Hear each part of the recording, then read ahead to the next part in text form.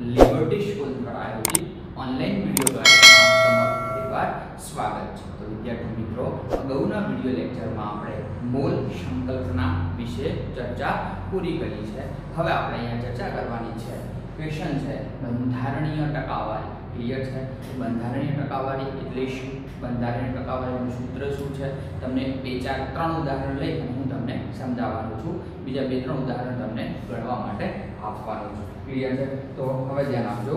સંયોજનમાં રહેલ દરેક તત્વના ટકાવાર પ્રમાણને બંધારણીય ટકાવારી કહે છે। પહેલા વ્યાખ્યા લખું છું, પછી આપણે આગળ જઈએ। સંયોજનમાં રહેલ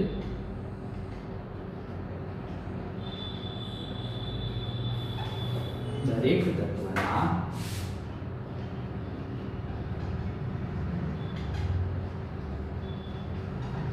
ટકાવાર પ્રમાણને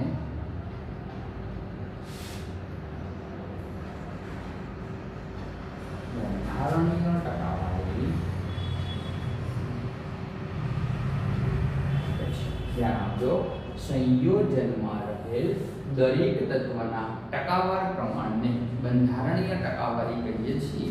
તમારા મગજમાં થોડો ડાઉટ હશે કે સાહેબ આ બંધારણીય ટકાવારી એટલે શું, સંયોજનમાં અંદર કેટલા તત્વો રહેલા છે, આ તત્વોનું ટકાવાર પ્રમાણ કઈ રીતે નક્કી કરવાનું છે, તમારું 3 ઉદાહરણ દ્વારા સમજાય છે, તમારા મગજમાં ક્લિયર થઈ જશે। તો સંયોજનમાં રહેલ, ફરીવાર ધ્યાન આપજો, સંયોજનમાં રહેલ દરેક તત્વના ટકાવાર પ્રમાણને બંધારણીય ટકાવારી परसेंटेज कंपोजिशन तरीके ओळखी सकीए छीए। आवो प्रश्न परीक्षामां 2-3 मार्क्समां पूछाय छे। आगळ चर्चा करीए के दरेक संयोजननुं टकावार प्रमाण केटલું હોય છે। તો કોઈ સંયોજનનું દરેક સંયોજન હોય છે એનું ટકાવાર પ્રમાણ 100 થી 99.99 સુધી હોય છે। દરેક સંયોજન ટકાવાર પ્રમાણ કેટલું હોય છે? તો 100% અથવા 99.99% જેટલું હોય છે। હવે આપણે બંધારણીય ટકાવારી ગણવાની કઈ રીતે, એના માટે કોઈ સૂત્ર ઉપયોગમાં લેવાય છે? હા, તો આપણે એનો અભ્યાસ કરવાનો છે। લખું છું સૂત્ર બંધારણીય ટકાવારી બરાબર सूत्र सूत्र क्लियर करजो मगजमां। सूत्र क्लियर हशे एना पछी उदाहरण तमे गणी शकशो। तो बंधारणीय टकावारी परसेंटेज कंपोजिशन बराबर ते तत्वनुं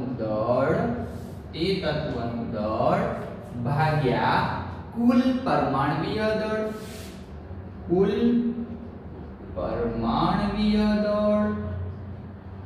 गुण્યા 100 ते तत्वनुं दળ गुण્યા कुल परमाणवीय दળ भाग्या कुल परमाणवीय दળ गुण્યા 100।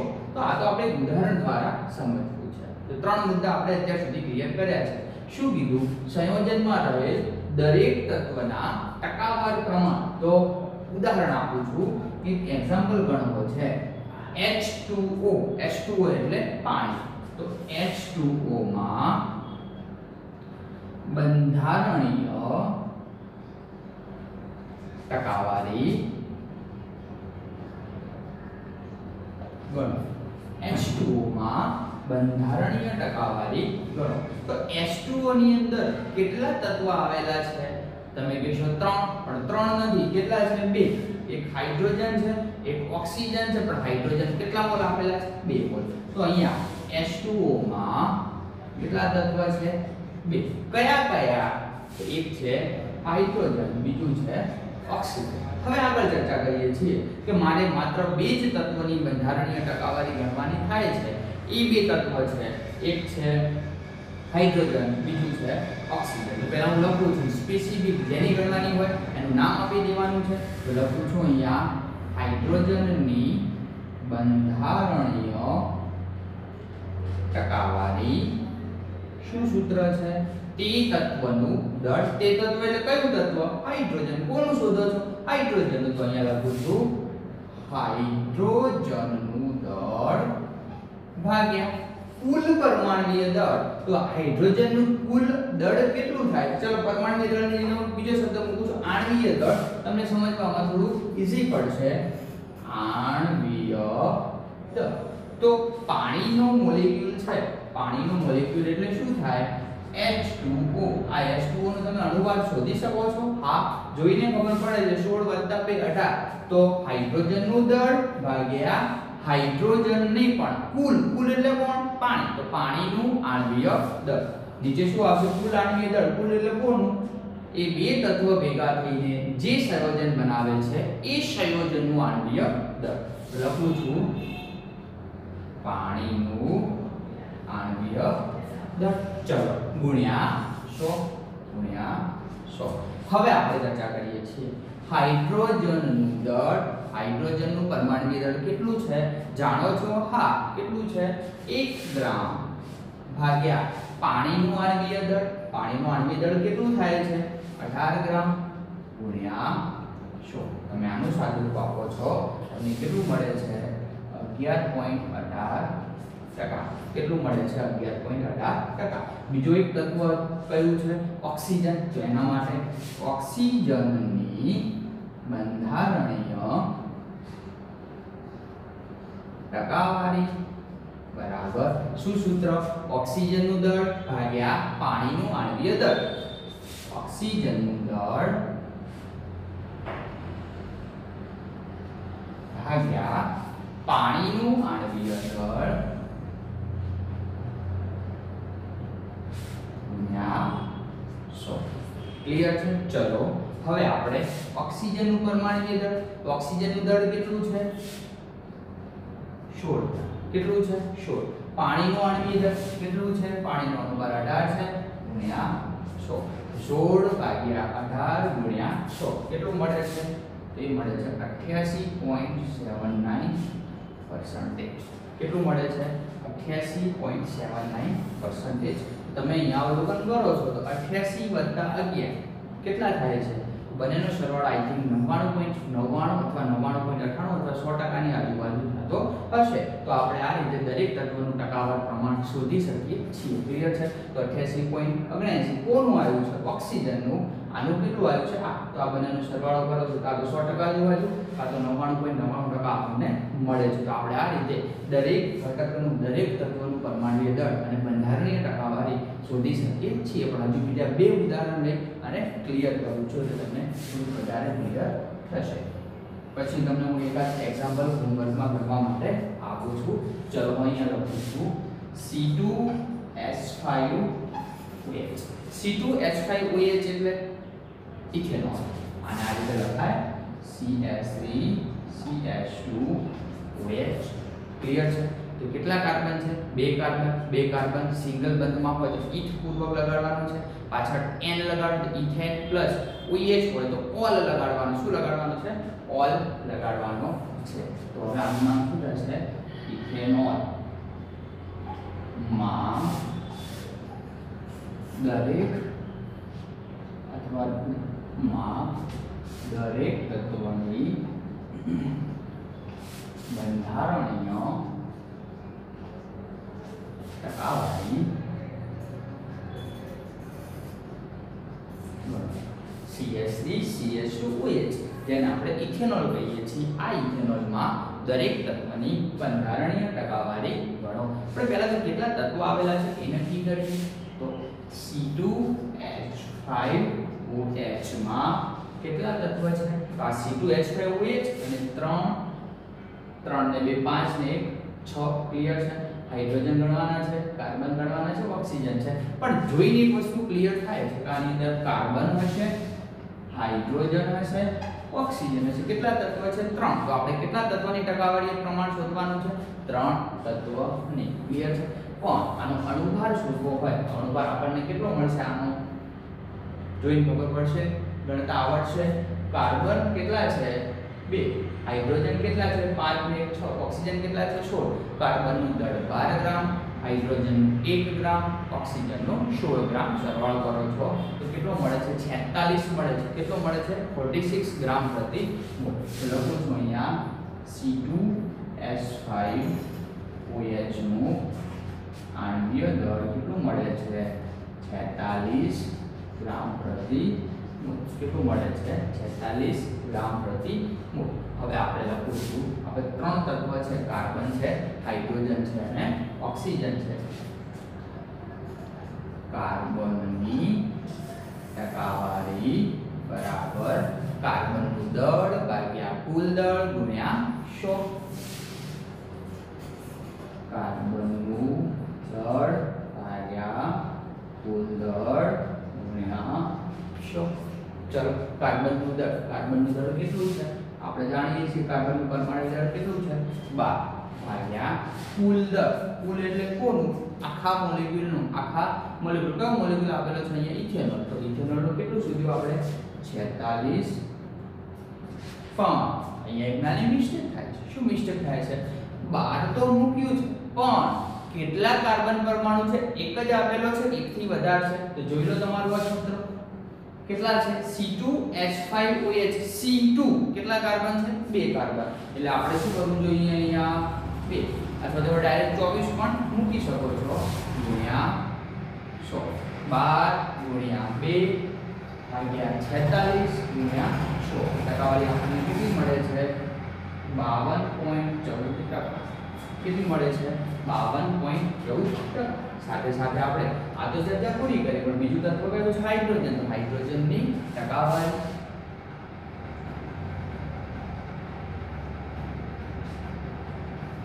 ક્લિયર ચલો હાઇડ્રોજનની ટકાવારી બરાબર હાઇડ્રોજનનું દળ ભાગ્યા કુલ દળ ગુણ્યા 100 હાઇડ્રોજનનું દળ પહેલા તો કેટલા હાઇડ્રોજન આપેલા છે નક્કી કરો C2 એટલે કાર્બન છે H5OH H તો 5 તો છે પણ એક બીજું પાછળ એક H આપેલો છે ટોટલ કેટલા થયા 5 ને 1 6 તો 6 પણ હાઇડ્રોજનનું દળ કેટલું છે 1 ગ્રામ ભાગ્યા કુલ દળ કેટલું છે હમણાં જોયું 46 ગ્રામ ગુણ્યા 100 બે વિદ્યાર્થી મિત્રો 6 ભાગ્યા 46 ગુણ્યા 100 આપણને કેટલું મળે છે 13.13 તો કાર્બન શોધી દીધું હાઇડ્રોજન શોધી દીધું બધું કોણ ઓક્સિજન તો હવે આપણે કોનું જોઈએ ઓક્સિજન લખું છું ઓક્સિજનની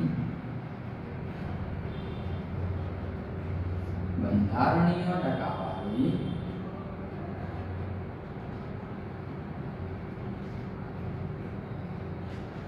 બરાબર ઓક્સિજનનું દળ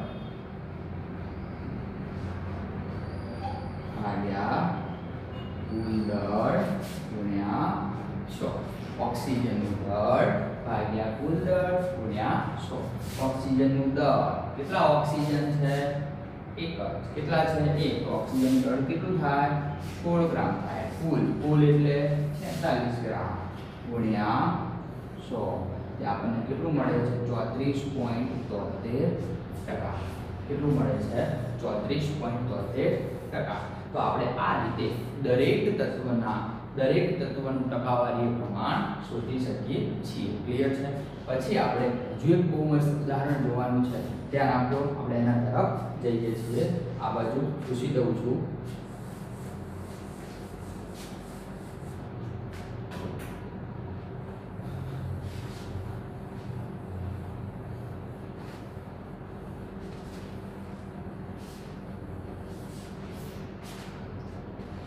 બીજું ઉદાહરણ ગણી લઈએ C6H5COOH ના બેન્ઝીન આ શું દર્શાવે છે આવું સ્ટ્રક્ચર બને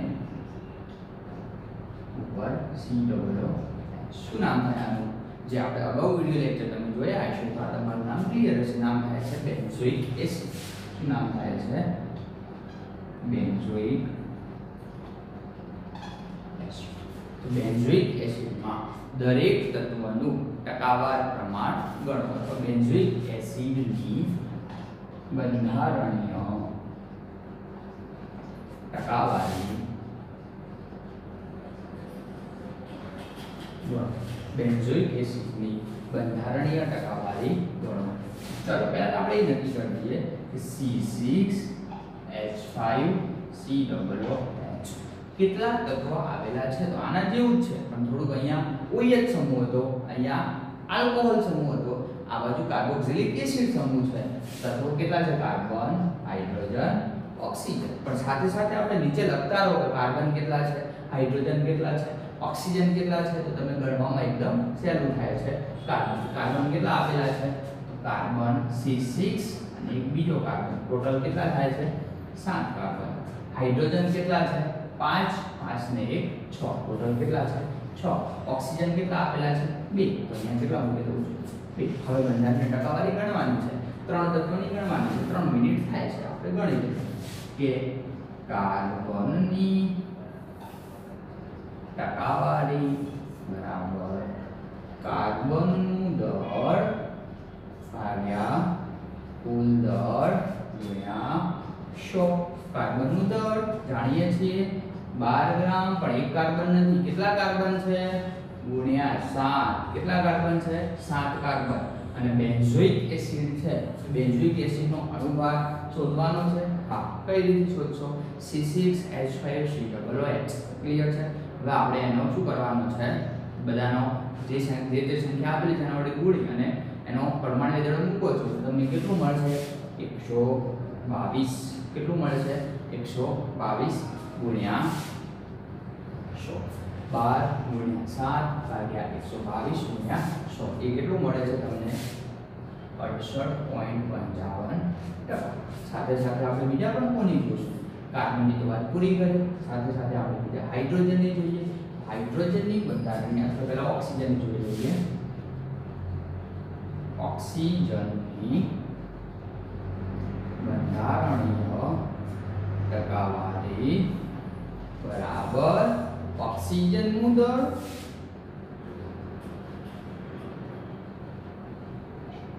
ભાગ્યા કુલ દળ ગુણ્યા 100. ચલો, ઓક્સિજન કેટલા છે? 2. તો ઓક્સિજન દળ કેટલું છે? 12 ગુણ્યા 2. 12 ગ્રામ છે પણ 2 ઓક્સિજન છે એટલે 2 ભાગ્યા કુલ દળ 122 ગુણ્યા 100. 12 ગુણ્યા 2 ભાગ્યા 122 ગુણ્યા 2 આપણને કેટલું મળે છે? 26.22%. સાથે સાથે હાઇડ્રોજનનું પણ શોધી દઈએ. હાઇડ્રોજનની બંધારણીય ટકાવારી બરાબર હાઇડ્રોજનનું દળ કેટલું છે? હાઇડ્રોજનનું દળ 6 હાઇડ્રોજન છે, 6 ગુણ્યા હાઇડ્રોજનનું એક દળ છે ભાગ્યા 122 ગુણ્યા 100. હાઇડ્રોજનનું દળ આપણને કેટલું મળે છે? 4.91. ક્લિયર છે? તો આપણે આ રીતે દરેક તત્વના બંધારણીય ટકાવારી શોધી શકીએ છીએ. એક મિનિટ આપું છું, જોઈ લો.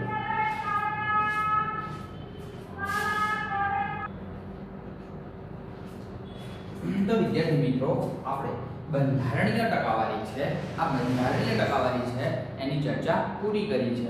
હવે આ બંધારણીય ટકાવારી વાળો પ્રશ્ન પરીક્ષામાં પૂછાય છે. ગમે તે નામ લખેલું હોય, દાખલા તરીકે બેન્ઝીન લખેલું હોય, ટોલ્યુઇન લખેલું હોય, એસિટિલિન લખેલું હોય, NaCl લખેલું હોય, એની અંદર બંધારણીય ટકાવારી શોધવાની છે. ક્લિયર છે? સૂત્ર યાદ રાખવાનું છે. બંધારણીય ટકાવારી બરાબર તે તત્વનું દળ ભાગ્યા કુલ દળ ગુણ્યા 100. યાદ રાખજો ફરીવાર, તે તત્વનું દળ ભાગ્યા કુલ દળ ગુણ્યા 100. એ શું શોધી શકાય છે? એના પરથી બંધારણીય ટકાવારી શોધી શકાય છે. ક્લિયર છે? તો હવે આપણે બીજા બે નાની વ્યાખ્યા જોઈ અને સૂત્ર લખવાનું છે. ધ્યાન આપજો. પહેલી વ્યાખ્યા છે પ્રમાણ સૂચક સૂત્ર, બીજું છે આણ્વિય સૂત્ર. તો બંને વચ્ચે તો ડિફરન્સ શું છે? બંને વચ્ચેનો તફાવત શું છે? શું પ્રમાણ સૂચક સૂત્ર અને અણુ સૂત્ર સમાન છે? એની થોડી ચર્ચા હું કરું છું કે પ્રમાણ સૂચક સૂત્ર શું દર્શાવે છે? તો પદાર્થમાં રહેલ જુદા જુદા પરમાણુઓની પૂર્ણ સંખ્યાનો ગુણોત્તર દર્શાવે છે. પરમાણુઓની પૂર્ણ સંખ્યાનો ગુણોત્તર દર્શાવે છે. પણ આ કોઈ ઉદાહરણ દ્વારા તમને સ્પષ્ટ ઘણા ઉદાહરણ ગણીશ ત્યારે સ્પષ્ટ કરીશ, ત્યારે બધા થોડું ક્લિયર થશે. પદાર્થમાં રહેલ જુદા જુદા પરમાણુઓની પૂર્ણ સંખ્યાનો ગુણોત્તર દર્શાવે છે. કોણ દર્શાવે છે? પ્રમાણ સૂચક સૂત્ર. અણુ સૂત્ર શું દર્શાવે છે? જુદા જુદા અણુઓની ચોક્કસ સંખ્યા દર્શાવે છે. અણુ સૂત્ર શું દર્શાવે છે? જુદા જુદા અણુઓની ચોક્કસ સંખ્યા દર્શાવે છે. ક્લિયર છે? તો આ અણુ સૂત્ર અને પરમાણુકીય સૂત્ર શોધવા માટે આપણે 5 તબક્કાનો ઉપયોગ કરવાનો છે. આ જુદા જુદા 5 તબક્કા અહીંયા હું લખું છું, 5 તબક્કા સમજાવું છું. પછી આપણે આના પરથી 3 દાખલા ગણવાના છે જે પરીક્ષા માટે 4 માર્ક્સમાં કે 5 માર્ક્સમાં પૂછાય છે એકદમ સહેલી રીત. ક્લિયર છે? તો આપણે પહેલા તો પ્રમાણસૂચક સૂત્ર શોધવું પડે. ફરીવાર પ્રમાણસૂચક સૂત્ર શું દર્શાવે છે? પદાર્થમાં રહેલ જુદા જુદા પરમાણુઓની પૂર્ણ સંખ્યાનો ગુણોત્તર. અને આણ્વીય સૂત્ર અણુ સૂત્ર શું દર્શાવે છે? જુદા જુદા અણુઓની ચોક્કસ સંખ્યા દર્શાવે છે. તો હંમેશા તમને રકમ આપેલી હશે, એ રકમમાંથી પહેલા તમે શું શોધશો? પહેલા તમે પ્રમાણસૂચક સૂત્ર શોધશો, પછી પ્રમાણસૂચક સૂત્ર પરથી અણુ સૂત્ર શોધશો. તો અહીંયા આપણે 5 તબક્કાની ચર્ચા કરવાની છે. પ્રમાણસૂચક સૂત્ર અને અણુ સૂત્ર કયા તબક્કાથી ગણી શકાય છે? લખું છું પ્રમાણસૂચક સૂત્ર અને અણુ સૂત્ર નક્કી કરવાના તબક્કા. ટૂંકમાં એક દાખલો ગણવાનો છે, પણ આ દાખલામાં જે તબક્કા જે રીતનો ઉપયોગ કરેલો છે એ રીતને આપણે અનુસરવાનું છે. સ્ટેપ 1 તબક્કો 1 અથવા સ્ટેપ લખો. સ્ટેપ 1 શું છે? તમને ટકાવારીનું પ્રમાણ આપેલું છે. ક્લિયર છે? તો એ તત્વની ટકાવારીને ગ્રામમાં ફેરવો. ક્લિયર છે? તો બંધારણીય ટકાવારીને ગ્રામમાં ફેરવો. બંધારણીય ટકાવારીને ગ્રામમાં ફેરવો. તો આ તો ચર્ચા પૂરી કરી. સ્ટેપ 2 તમને અત્યારમાં મગજમાં નહીં બેસે, પણ આનો એક દાખલો ગણીશ ત્યારે હું થોડું વધારે ક્લિયર કરીશ અને સ્ટેપ શું છે એ સમજાવતો જઈશ. આના પછી આપણે તમને કીધું 3 દાખલા ગણવાના છે. તો ગ્રામ મળી ગયું છે. હવે આપણે શું શોધવાના છે? દરેક તત્વના મોલ શોધો. સ્ટેપ 2 દરેક તત્વના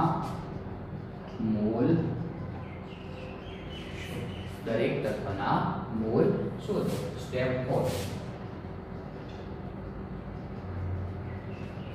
મોલને નાની સંખ્યા વડે ભાગો. મોલને નાની સંખ્યા વડે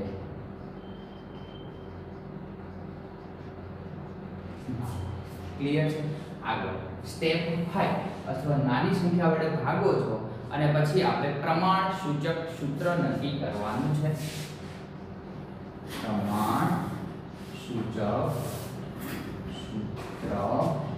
નક્કી કરો. અને એના પછી સ્ટેપ 5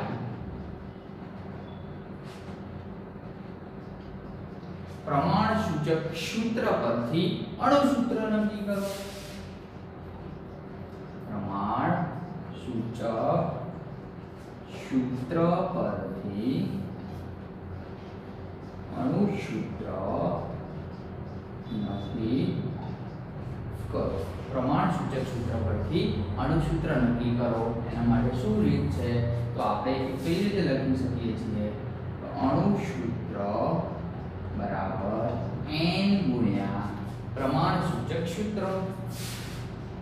પ્રમાણસૂચક સૂત્ર એટલે આ રીતનો ઉપયોગ કરી શકીએ છીએ. તો પ્રમાણસૂચક સૂત્ર તમે જાણતા હો એને n વડે ગુણી દો તો શું મળે? અણુ સૂત્ર n શું છે?